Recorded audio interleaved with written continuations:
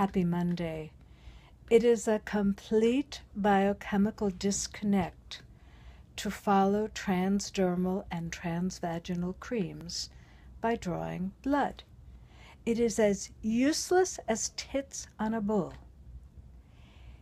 When we draw blood, we throw away the red blood cells, which is where all the hormones are until they get into the lymphatics.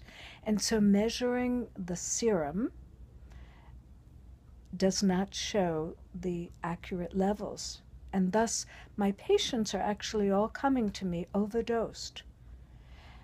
So if your caregiver does not know this biochemical truth, please enlighten them so that you are healthier. Happy Monday.